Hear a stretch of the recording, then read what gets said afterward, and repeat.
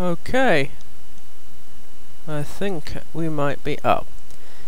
Hi guys, welcome back to another video. Now before I start, if you're wondering what that me saying are we up and that is, I am actually recording some webcam footage. If you can see me, yay.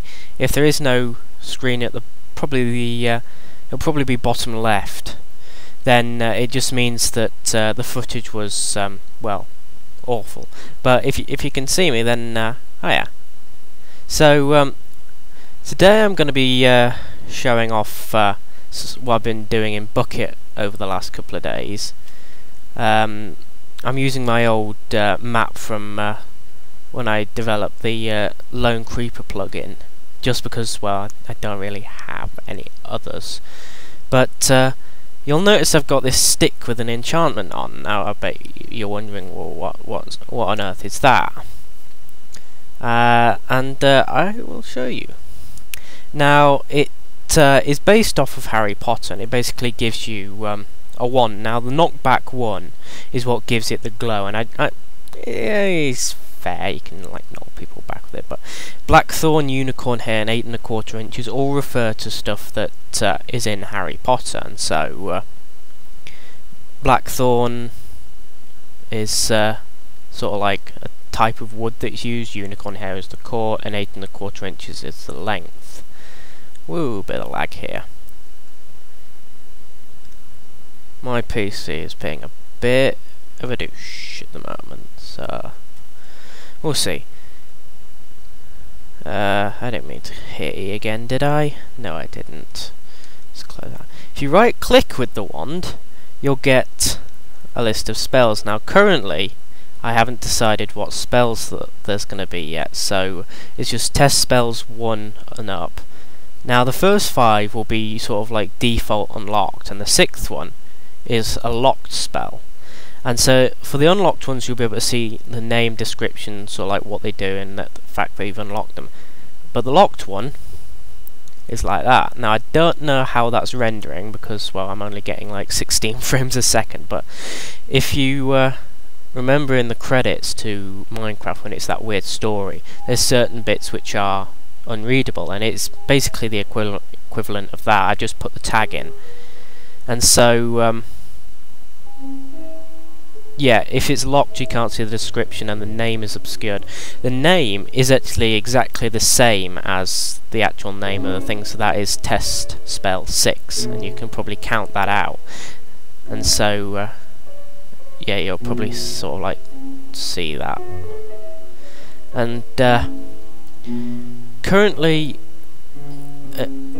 oh, I haven't put any left and right click handling in yet, so it's checking to see if you've got a wand in your hand. So let me just get sword.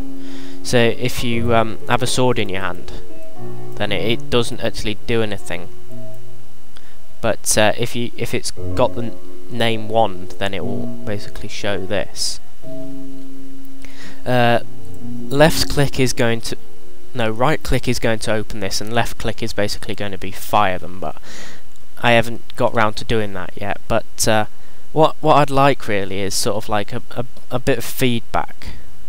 Oh yeah, it's enchanted books as well. I forgot. Should I make these the equivalent of enchanted books? Sort of like use sort of like that instead for the spell books. 4-3. What's the oops. 340. So maybe change the ID to 403 so that they appear as spell books.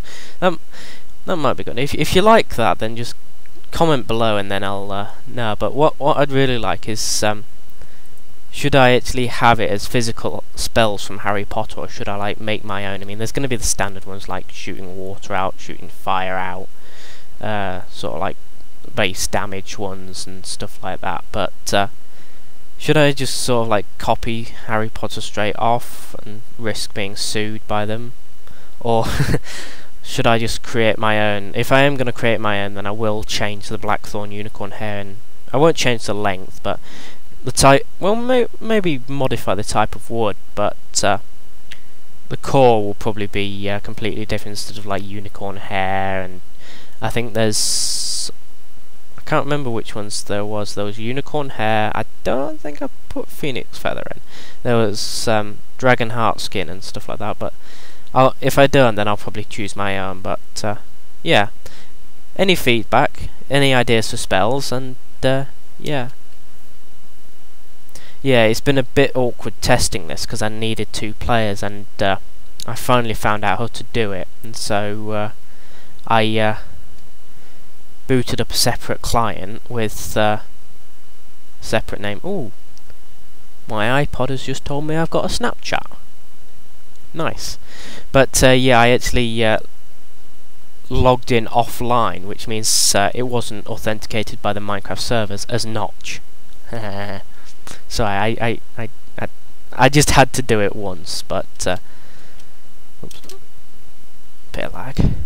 But yeah, I mean, if I do sort of like make a server out of this, I'll create a proper map and stuff. It won't be like part of one of the standard lobby systems initially.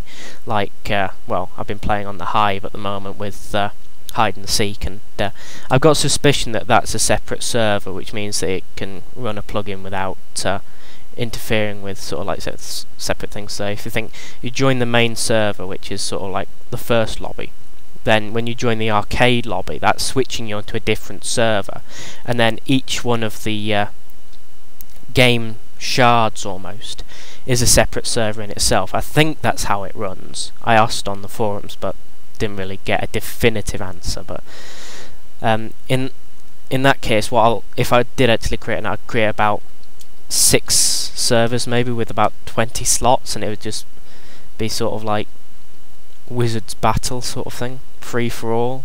Maybe, I don't know, might do teams later, but yeah. So I need to focus on the camera more, because the camera's there and my screen is actually at that angle. I have another screen there, and yeah, but it's a bit weird. Sorry, going a bit off topic there.